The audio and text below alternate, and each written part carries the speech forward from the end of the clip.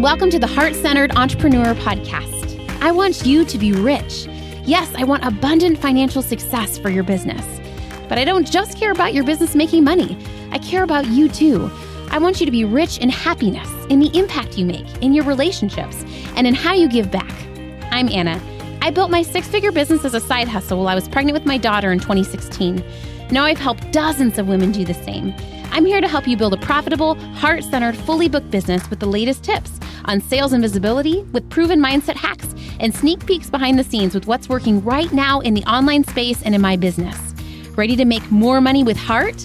Let's go.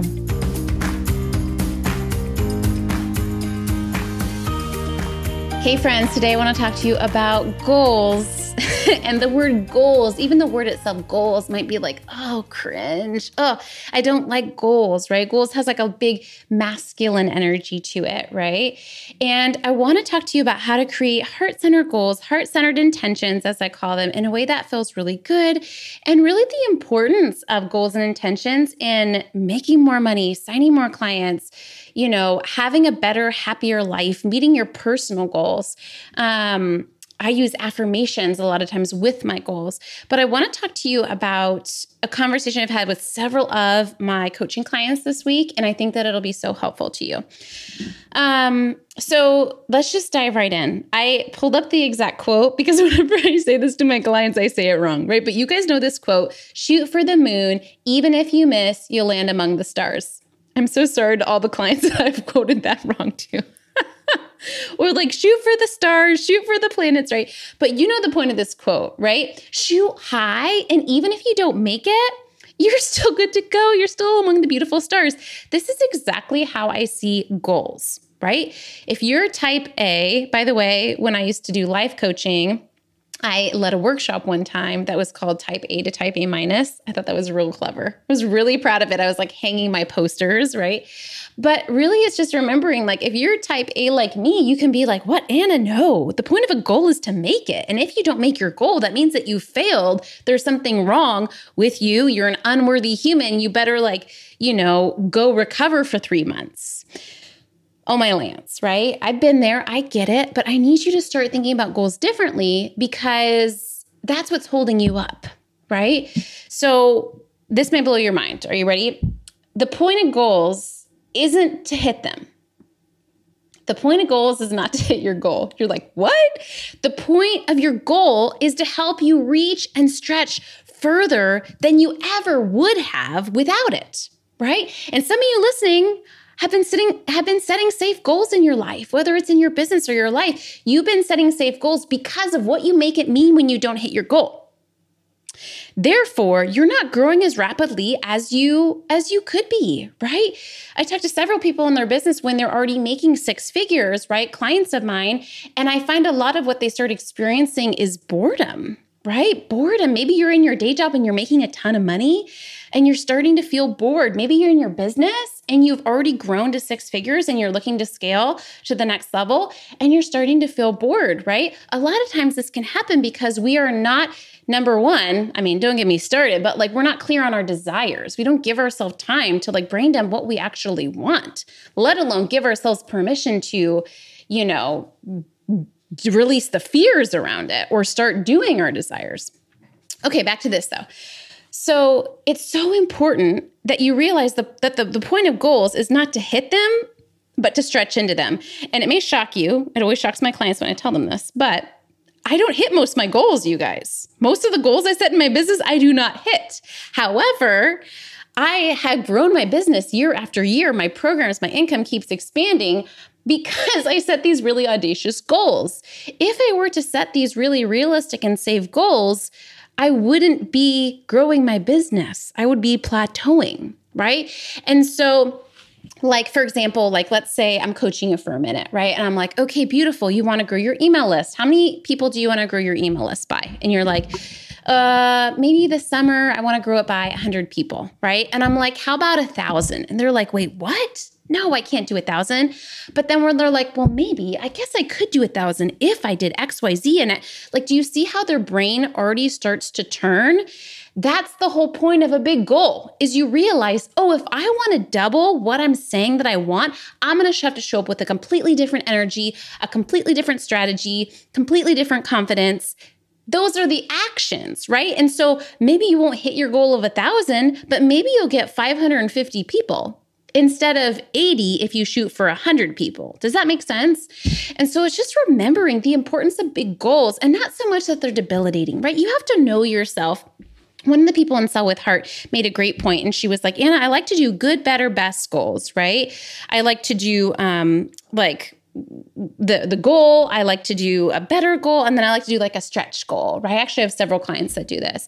And so you know you and your personality best. And obviously we don't want to set a goal so big that it feels debilitating or impossible.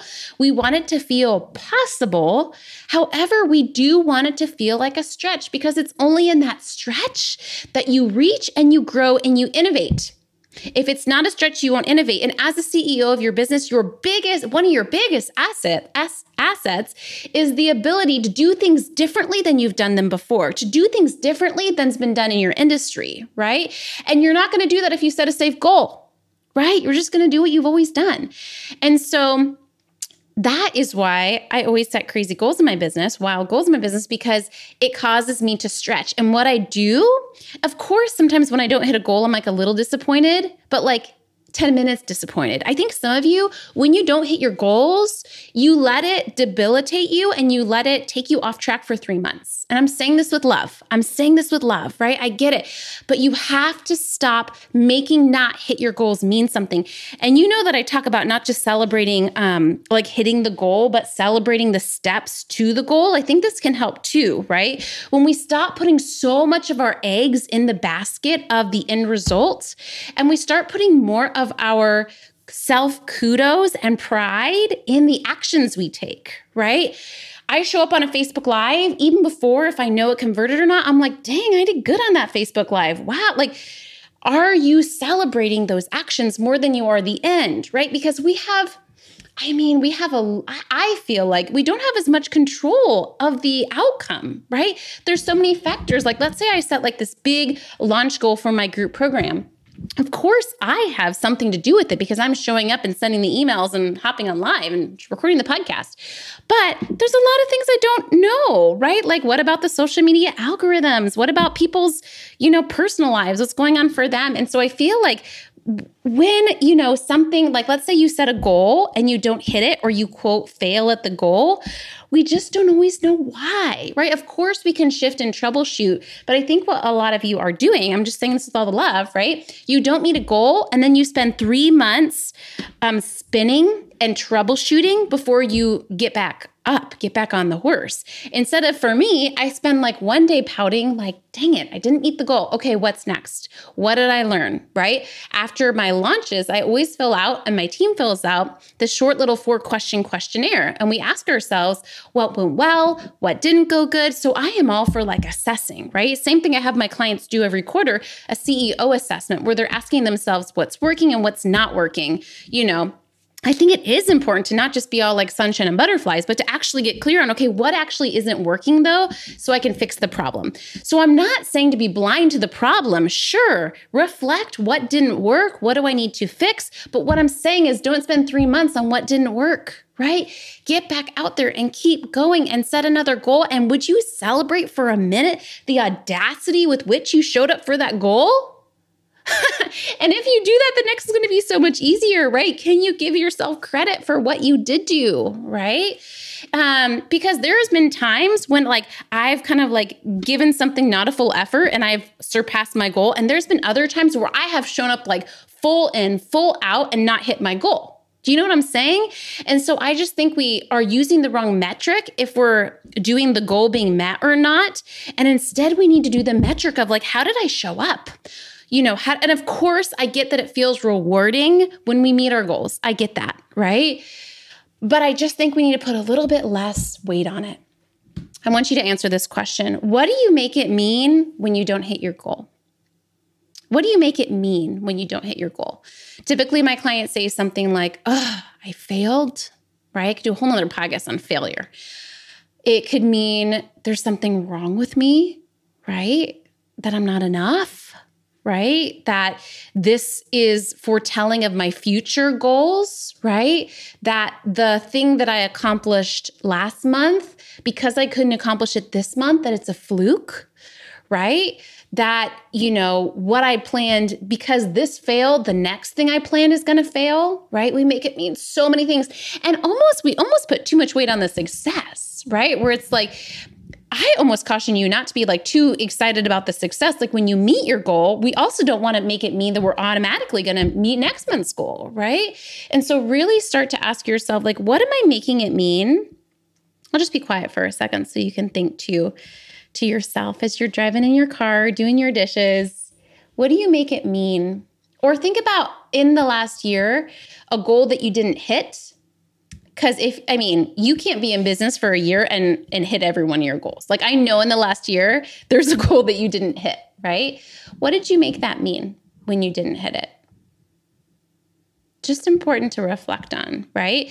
Because if we can negate that, right? Or if we can do, as Lorraine said in her beautiful, one of my clients, Lorraine, did an interview here on the podcast, and I love how she framed limiting beliefs. And she said, create a counter argument to it, right? But however you like to process through your limiting beliefs, how can you surrender it so that you can put yourself to the possibility that my ability to meet goals or not meet goals says nothing about my worthiness as a human being, right? I did a Facebook Live early on in my business where I said, whether you have an audience of 10 or 100,000, that does not change your ability to do whatever you do. Maybe you're an accountant, maybe you're a website designer, maybe you're a coach, right?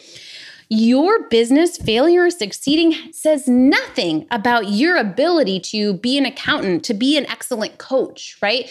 Of course, like we grow experience over time. But I think so often we make it mean something about us it doesn't. And the truth is, like, our society is so like achievement driven.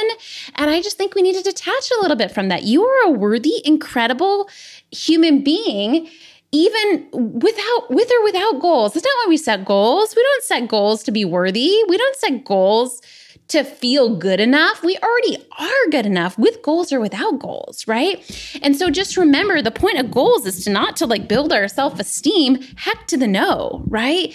The point of goals is to innovate in your business. Really, that's the point, right? To stretch yourself further, to think creatively, to get outside the box, to be more visible, to be braver, to be more courageous. Like that's the point of goals. It's really not to hit them. The point of goals is not to hit them, okay? So here's your takeaway today. Number one, to set goals. Some of you may be like, Anna, I'm even shocked I got through this podcast episode because I don't even like to set a goal, right? Number one, can you give yourself permission to even set a goal, to set an intention, right? A huge reason why I think goals are powerful too is because we could do so many things in our business all at once. But I think it's so important that we're trying to solve one main problem in our business at a time, right? Really getting clear on what is the main thing? What's the main thing I need to be doing right now? Is it growing my audience? Is it converting my current audience? Is it hiring a team member because I'm like fully booked to the brim, right? It's the goal is that you have one clear goal in your business. So even setting the goal in itself, what it's going to do is it's going to give you permission to not focus on all the other 7,000 things on your to-do list. It helps you prioritize, right? It helps you actually make traction. So give yourself permission to set a goal. Sometimes we have to brainstorm all the goals we could have to come up with the one goal that feels like the most important goal for us right now. And then can you stretch yourself into what that would look like, right? If it is audience growth, and normally you would settle for like 100 or 200 new audience members, can you set it at 1,000 to 2,000? Right? If your goal for your next group program is normally, I want to fill it with 10 people, what would it look like to fill it with 30 people, right? Can you start to stretch yourself into that, knowing that the win is going to be the energy and the excitement and the intention you put behind it and not the end result, right? The goal, right, is really to be, it's like kind of like in running. I'm not a huge runner, but like to beat your own personal record, right? If you, to get more people onto your list, to get more people in this round of your group launch than you got in your last round of your group launch, right? You're just going for a PR, for a personal record. Is that what it stands for?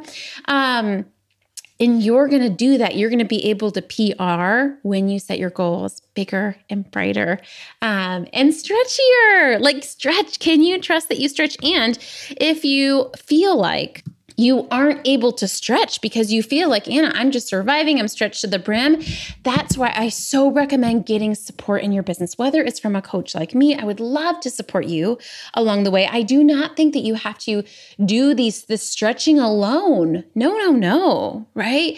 If you don't have a coach, I would love to support you.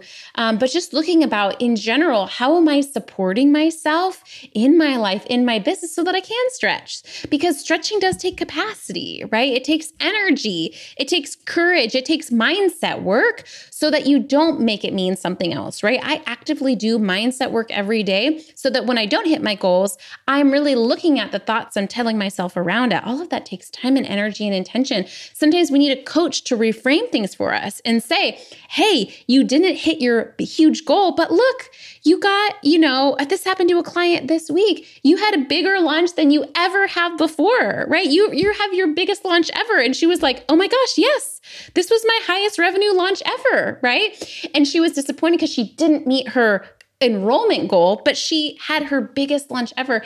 And so sometimes it takes a coach, sometimes it takes support to be able to see that. And so give yourself permission to get support as you're stretching. Don't feel like you have to stretch alone, right? I even tell my non-business girlfriends when I'm in the middle of a stretch, right? They don't ever always know what I'm talking about, but I'm like, you guys, I'm working towards this goal. Would you hold me in your heart this next week, right?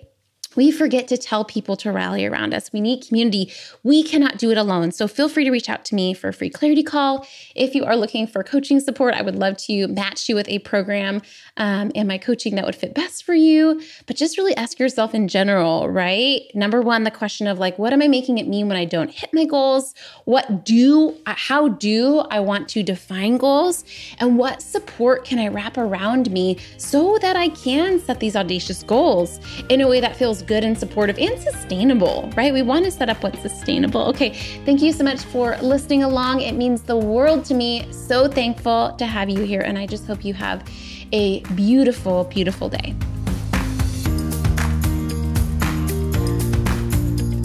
Thanks for hanging out today. Please hit that subscribe button so you can make sure to stay updated anytime a new episode drops. And I would love for you to join me in my free Facebook community. It's called The Heart-Centered Entrepreneur. We discuss the podcast episodes. I regularly go live and do free trainings.